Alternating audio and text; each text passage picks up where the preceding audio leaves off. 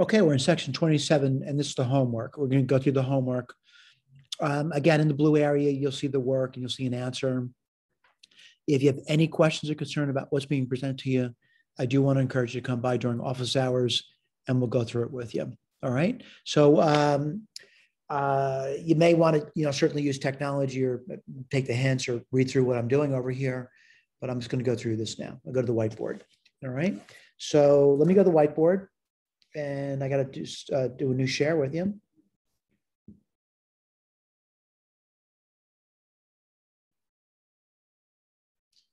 And we're on the homework now. All right, so we're going to do this problem over here. And they say from 0 to 5. And the way I'm going to do this over here is, again, kind of, get a visual feel for what's happening before I write my formula down. And I don't know, let me draw a little picture over for you. And X and Y, right? So when we're starting at 0, we get, when t is 0, we get the point. What point will we get? We would get 8, 9, right? And then when t is 5, what point will we get over there? Well, 15. Let's see, 15, right? 15 plus 8, 23. And then when it's 5, you get 9 plus 10, which is 19, right? And, the distance between those 2 points, again, I'm just thinking through the problem. The distance between those 2 points would be what? Let's see, change in x's. Let's see, 23 minus 8. But I'm making mistakes, right? That's 15, isn't it? So 15 squared plus 19 minus 9, that would be 10 squared, right? And that's 225 plus 100, which is 325. And let's see, 25 goes into 325, right? Let's see, 4, 12, 13 times, right? So 5 root 13. All right, that's the straight line distance between those. I also want to encourage you, you may want to think about what the curve is, and it really isn't that bad. X equals, I'm going to write this down as 8 plus 3t, and y is equal to 9 plus 2t. I'm going to eliminate this by multiplying the top by 2 and the bottom by minus 3. And what do you have here? 2x equals 16 plus 6t.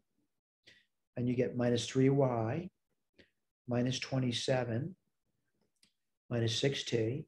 If you add these two equations together, what do you get? You get 2x minus 3y equals, well, the t's disappear, which is great news. And then you get minus 11, right? All right, this definitely aligns. So this will be the distance between those 2 points. But you know what? Let's say that's just too much work, all that, figuring out a line and putting the points down there and all that arithmetic. So what I'd like to do is I'd like to go through the formula. All right. So I'm going to write this over here, and I'm going to say, that that this xt business is equal to 8 plus 3t. I'm going to use calc now. I'm hoping to get this answer over here, by the way. And x prime is going to equal 8. All right. And let's put y down now. And y is a function of t. And it's going to be 9 plus 2t. And y prime, I'm not going to put the t there. The y prime is just going to be 2. So what do I have to do? Let's write the formula down. The formula is going to be, let's see, 8 squared, right, 64, plus 2 squared, which is 4. And then, let's see, I'm going to do dt, and the t is going to be between 0 and 5. Whoa, let's take a look at this. Root 68, t, 0 to 5. I think I made a mistake somewhere. Next page, see what happened. Now I know what happened.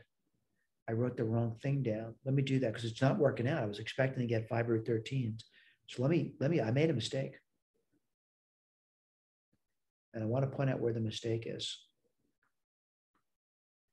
And it's easy to blame things on being tired, but it's not good to be tired. When you're doing homework, you can be tired though. On exams, don't do this.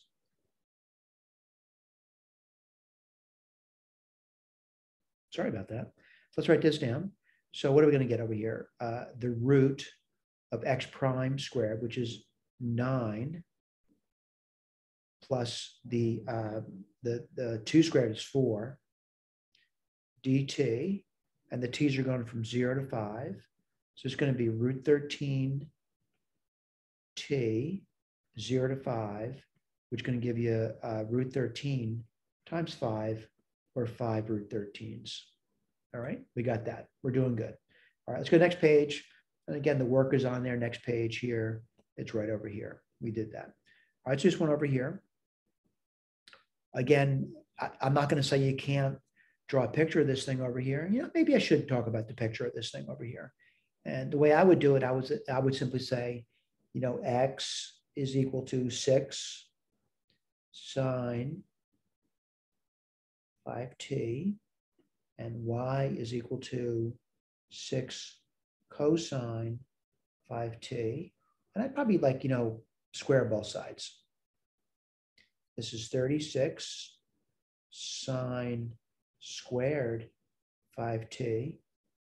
And this is going to be y squared, right? And that's going to be 36 cosine squared 5t. So x squared plus y squared would equal 36 sine squared 5t plus 36 cosine squared 5t. By the way, I'm not recommending doing this. I'm just saying it can be done. So what does it give me? X squared plus y squared. Well, if you factor out 36, you would get 36 and then the Pythagorean identity, sine squared 5t plus cosine squared 5t, which is 1. Now, what do I know about this thing over here? This is a circle like this. That's what this is, a circle. Now, if I thought about it, you know, in the circumference of a circle, this is a radius of 6, by the way, is 2 pi r, right? So what's cover that circle? Well, if you thought about it, it's, you know, it's just 2 pi r. And if r is 6, it would be 12. Hope you can agree with that the circumference around that circle is 12. But you know, I got a problem over here. I'll tell you what it is. Although the circumference of that circle is 12, I'm wondering what this thing is saying to do. It's saying that you're kind of, you know, moving around, you know, starting at 0 and then going to pi.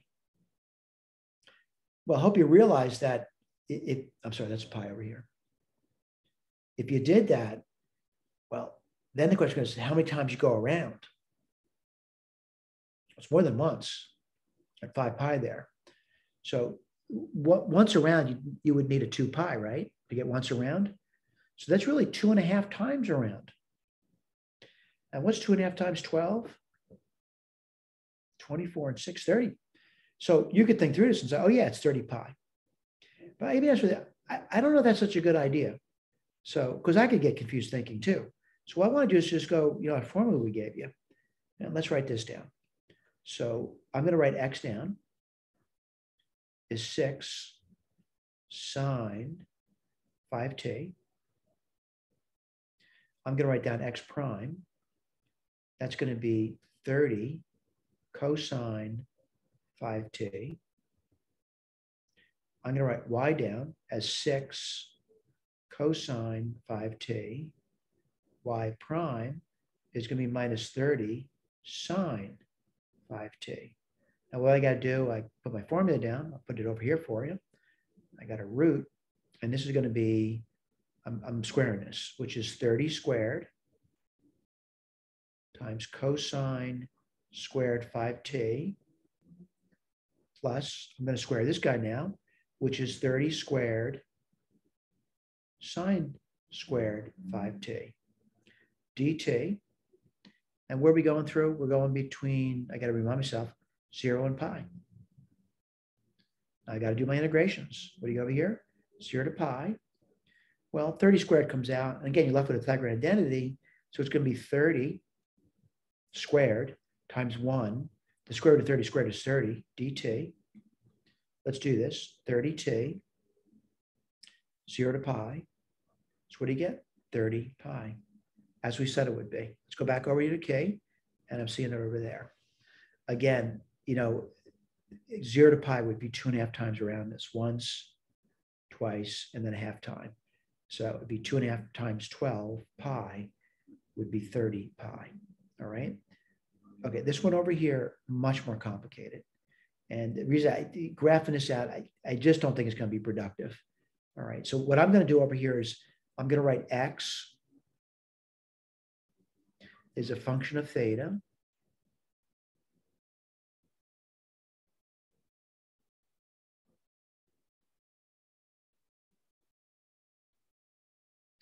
I'm going to write down x prime.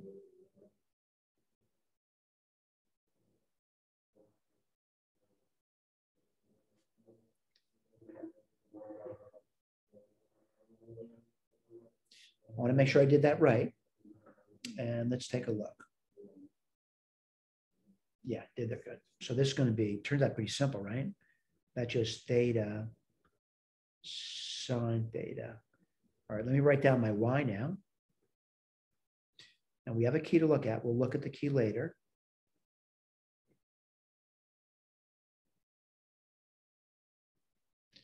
And what's y prime going to be equal to? Minus sine theta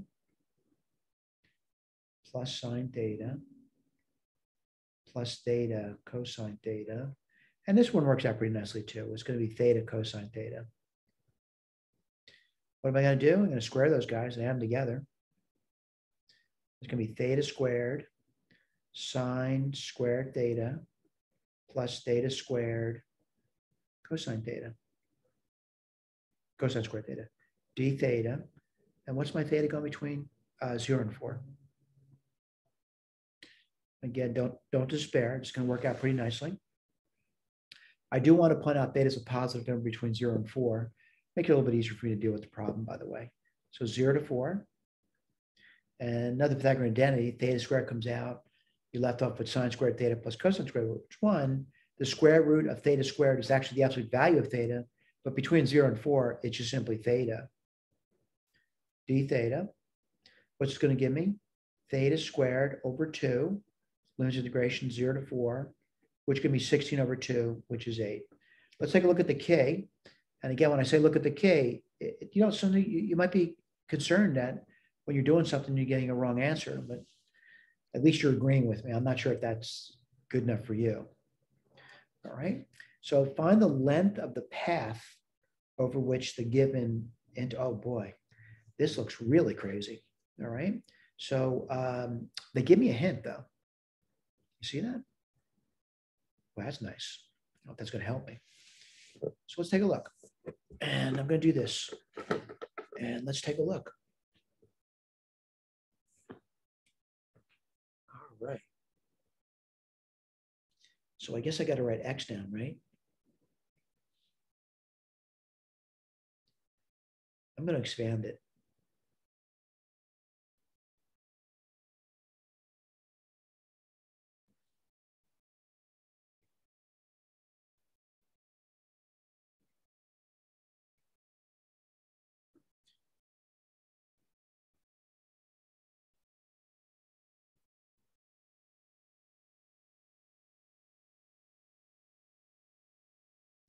Remember, if you get stuck, just move on.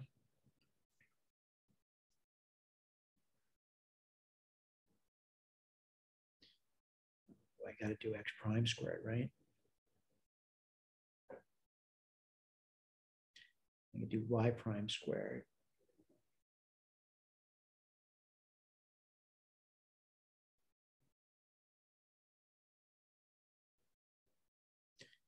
And let's see what we get over there.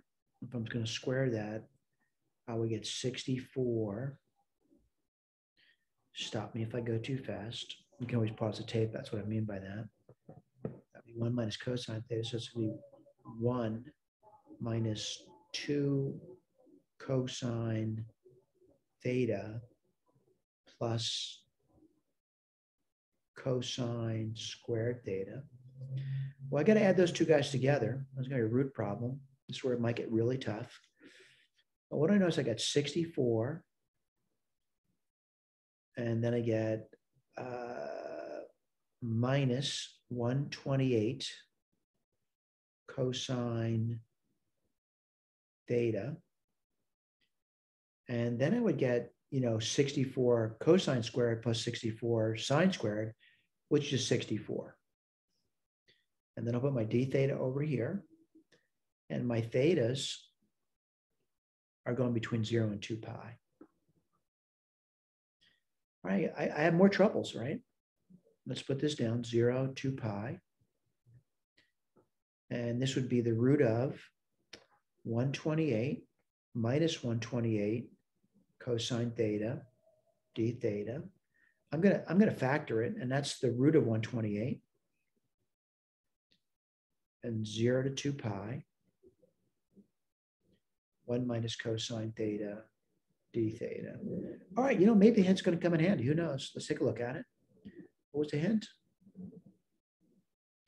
Well, I guess this was the hint over here. All right, so let's write this down. So 2 sine squared x over 2 is the same thing as 1 minus cosine of x. All right, I got to write this down now. Oh, I think I see it. Root 128, 0 to 2 pi. And what do you get over there? You get the root d theta.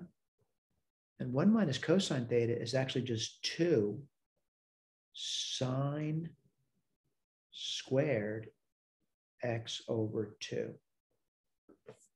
Again, I hope I'm not going so fast you can't follow. By the way, if at any point you get confused, walk away. All right. So what do you get over here? Now you get 256. Right. And you get 0 to 2 pi. And the root of that, all right, it's going to be tough. That's going to be sine squared x over 2 d theta. I have to think. Now, someone says, why do you have to think? I got to remove the square root symbol. Otherwise, I'm not integrating it. And I want to be careful about it. So what I want to do is I want to talk about, what the sine function looks like.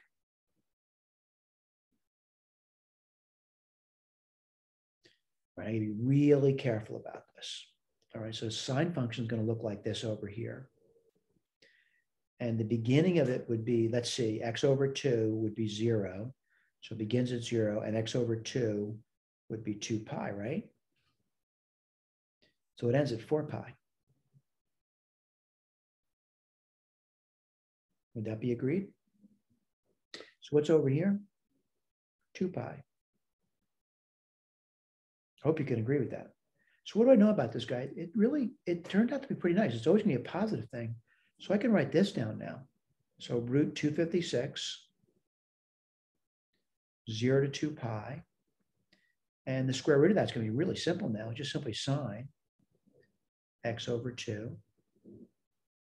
I'm sorry. I didn't mean to put x there. It's theta over 2. And I have to apologize for that. I guess I was daydreaming or something. It's easy to say I was daydreaming. I wasn't daydreaming. I just wasn't thinking. It's probably worse than daydreaming.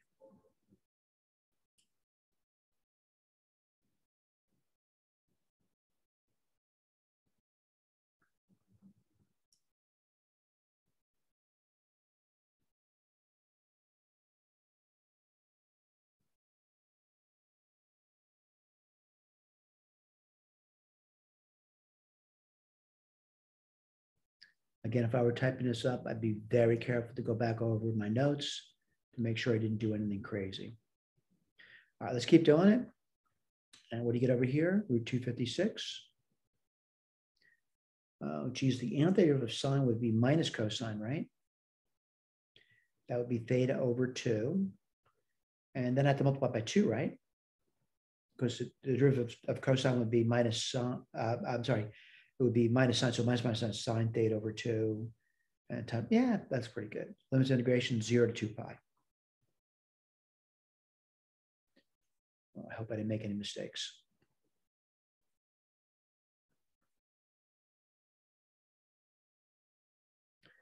Let's see. I have to plug in 2 pi, right? So 2 pi over 2 is pi, and the cosine of pi is minus 1.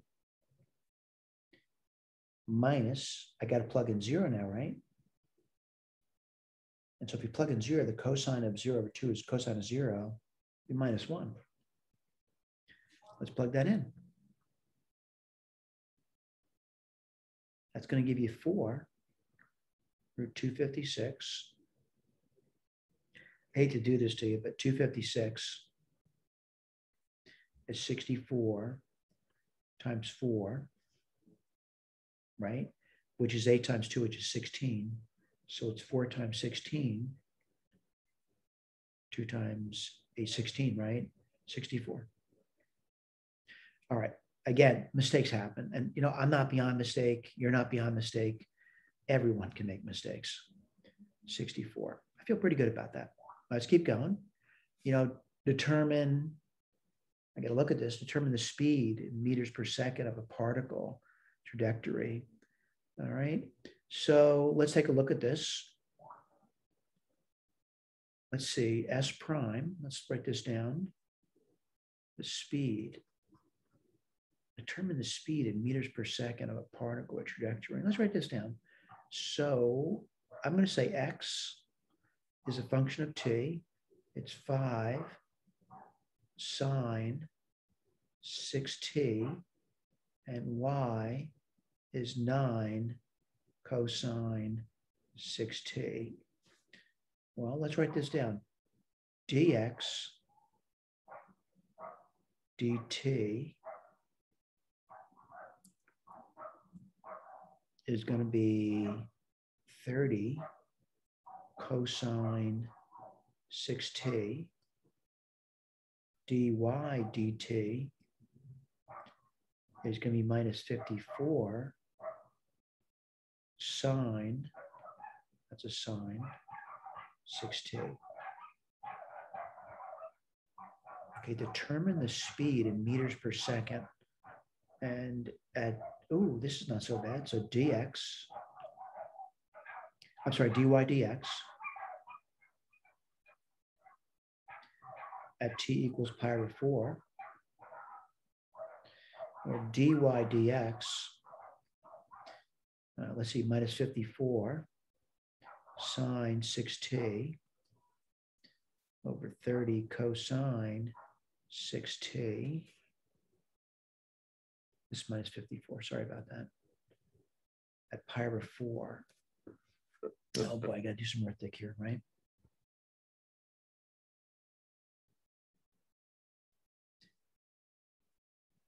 Okay, minus 54. That's 6 times pi over 4, right? So let's see, 1, 2, 3, 4, 5, 6. That's going to be 270 degrees. And the sine of 270 is minus 1. And then 30. Cosine. It did say 6, right? 2, 4, 6. I'm a little confused by the problem. Let me take a look at this over here. Oh, they're talking about speed. Ay, ay, ay. Let me erase this over here. Sorry about that. I was off on a tangent over here.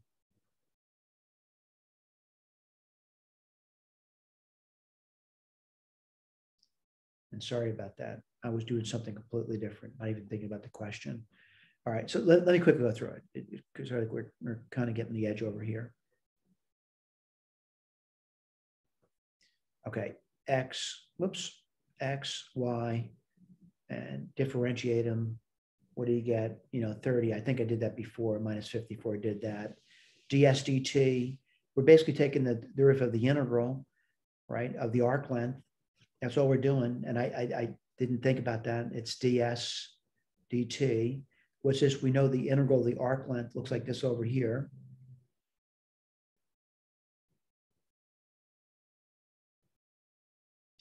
Right, I'm sure you remember me doing this. And we're taking derivatives. This is, the arc length st, and we're taking its derivative, fundamental theorem. So we got this over here.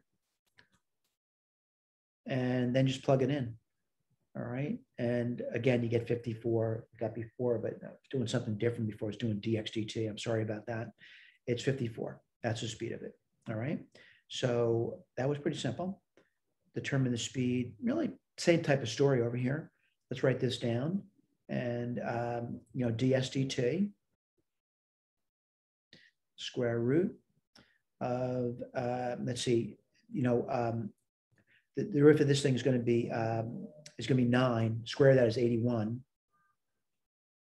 And then the square of 9t minus 3 is going to be 9. And that's going to be 81. So ds dt is going to be, there's 2 of those, so it's going to be 9, because the square root of 81 is 9 root 2. All right, so 9 root 2. That's not so bad. All right, compute the surface area. Okay, a little more difficult. One is, you can draw a picture if you want, but yeah, maybe I should draw a little picture of this thing over here. Revolving the cone. I got to read the next page, by the way, where they're going between 0 and 6. All right, so let me just make sure I understand that. The t is going between 0 and 6. Make sure I did that. Yep. Okay. So, looking at the picture, I guess I could do that as a line, but let's just do this. And we're rotating. I had to read that too, about the x-axis. It's being rotated like this over here. So what am I going to do? Put down, and again, you can draw a picture of one. I'm not opposed to it, but I can put my integration down, and 0 to 6 dt, right? Arc length. What's that going to be? Well, the derivative, the first guy is going to be 6. That squared is 36. The derivative of the second guy is 6. That squared is 36. And then 2 pi r. I want to point out this is about the x-axis. So it's going to be the y-coordinate. And what's the y-coordinate over here? The y-coordinate actually turns out to be 6t. I got to do the integrations. And it doesn't look that bad to me. And I got to be careful though. 0, 6, t, dt. If I look at this, this is actually 6 root 2s. I'll put this on the side for you. And then I get another 6, and I get a 2 pi. And what do you get there? Well, 6 times 6 is 36, 72 root 2 pi. And then I get to integrate. So it's 72 root 2 pi t squared over 2, 0 to 6. Boy, this is going to be 36 root 2 pi, and then I get 36 minus 0. What does that give me? 36 squared root 2 pi. Go next page. And they did the multiplication, by the way, but let me make sure I did do that too. 36 squared root 2 pi. So they did the 36 squared. Let me go through that with you. Make sure you know 36 squared is that number. 6 times 6 is 36. 6 times 3 is 18, 19, 20, 21. And let's see, 3 times 6 is 18, 9, 10, you get 6, 9, 2, 1, 1, 2, 9, 6. All right, I got that. All right.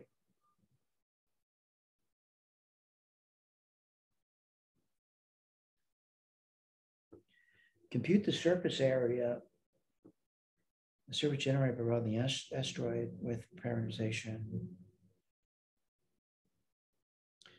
Well, I'm definitely in the first quadrant. And the cosine is going between, 1 and 0, 0 and 1. Yeah, it looks doable.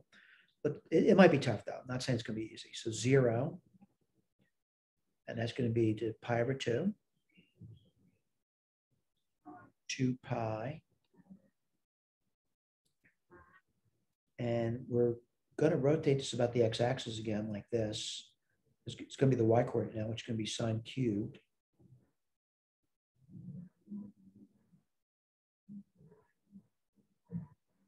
Root dt. Oh boy, it's going to be a tough one. Let me get my eraser out because I got to do some arithmetic here and algebra and calculus. So let's see.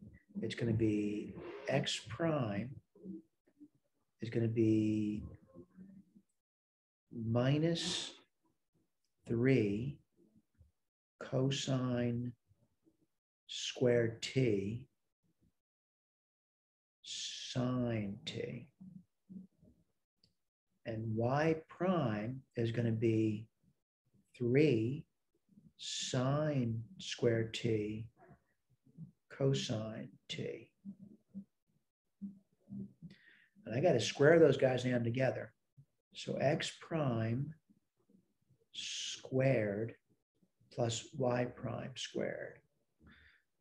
It's work. I'm going to do it though. Get my eraser out, get rid of that baby arithmetic out the side over here. I don't need that anymore.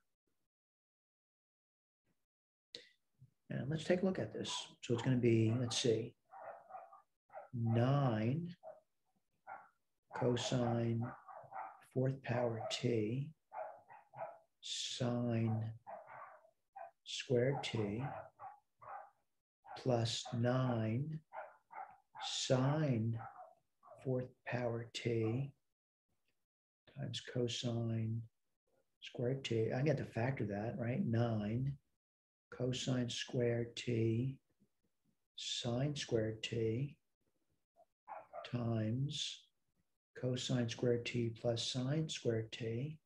Isn't that convenient? So I'm left off with 9 cosine squared t sine squared t. And I got to be honest with you, again, the limits of integration are nice because the absolute values of these things is irrelevant in these problems over here. Let's write this down.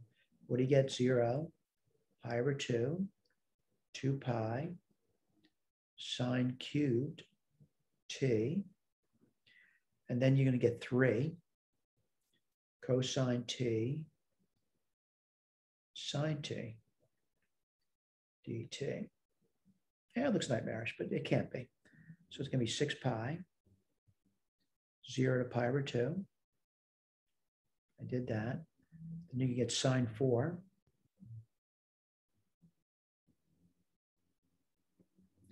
times cosine t dt. All right, let's take a look at it. So I guess what I could do is, I don't know, maybe borrow.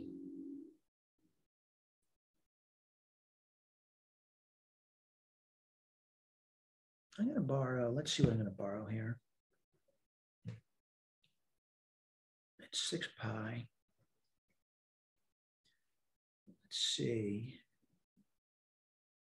Now I can do this. U is sine. And du is cosine t dt. Hope I didn't make too many mistakes though. Sine is 0, 0. The sine of pi over 2 is 1. This will be u4. And cosine t dt is du. And this is going to be 6 pi u5 over 5, 0 to 1. And this would turn out to be 6 pi over 5.